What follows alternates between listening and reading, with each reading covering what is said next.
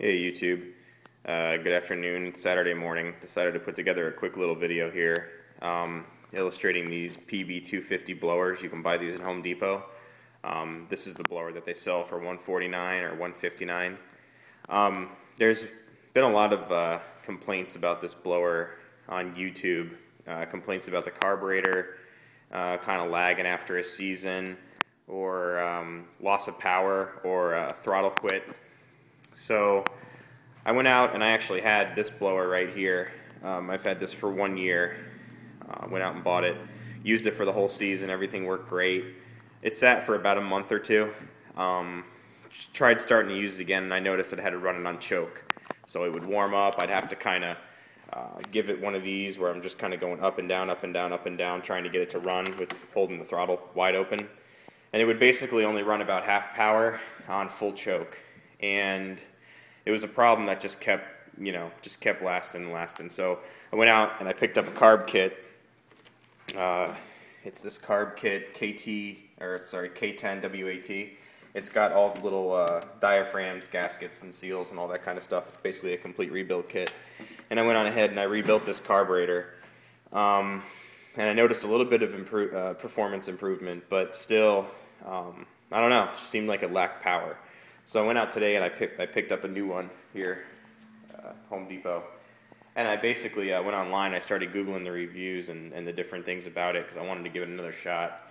And basically they say that there's been some improvements on this. So I want to kind of go over the differences that I can notice visually about these two identical model numbers. The first one we have here, this is the older version. This is the older generation. I bought this in 2010. And you'll notice on this carburetor, it's a Walbro carburetor. Let me try and get this to focus here. Yeah, it's a Walbro carburetor. It's got the primer bulb at the bottom here. You'll notice when you prime, that's the primer bulb.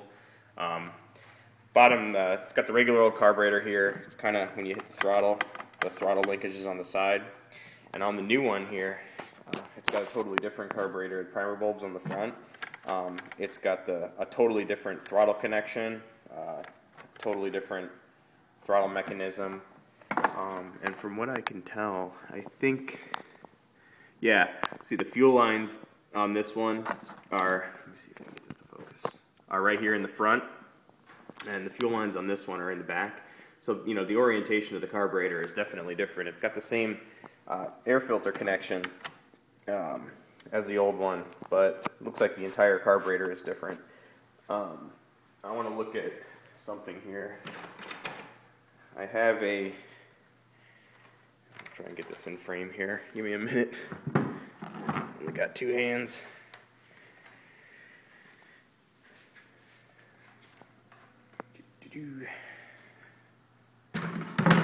Okay. On the table here I have an Echo trimmer. And this is the same trimmer that they sell at Home Depot as well, but if you look, I've never had any problems with this. And it looks to be the same throttle setup as the new version. So it looks to see that they're putting a little bit more money into the carburetors nowadays on these. So with any luck, this PB-250 will run a lot better than the old version. And I'll do a follow-up video kind of showing it, you know, in action. And I'll do another follow-up in a couple of months to see if it holds true, if this new design is truly better than the old one. Because if this one runs the same as this one, they're both going back to the store. I'm over it. I'm gonna go to a different brand.